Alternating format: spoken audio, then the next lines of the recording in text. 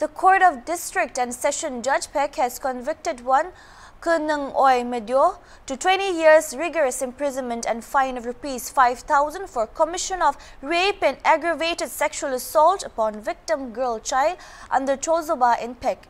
The judgment was pronounced by Court of Special Judge POCSO Act Peck Mizovilu T. Therie on July 16.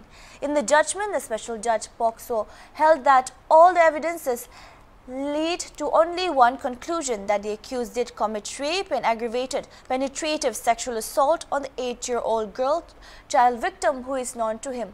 Accused evidently shows his premeditated mind to take the victim on a pretext of buying eatables and washing the van and commit the evil act of rape and aggravated penetrative sexual assault in broad daylight. Further, the accused was also found guilty for committing sexual assault and sexual harassment upon the girl child victim by outraging her modesty.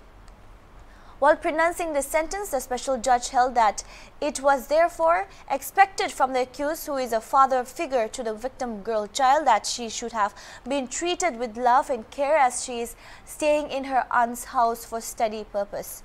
Instead, the accused committed an unforgivable act of committing rape and aggravated penetrative sexual assault on her. The case was investigated by I.O. UBI Lucy Dongle, OC Women PS Peck and Samuel Ritze. Special Public Prosecutor POCSO Act Peck led the prosecution.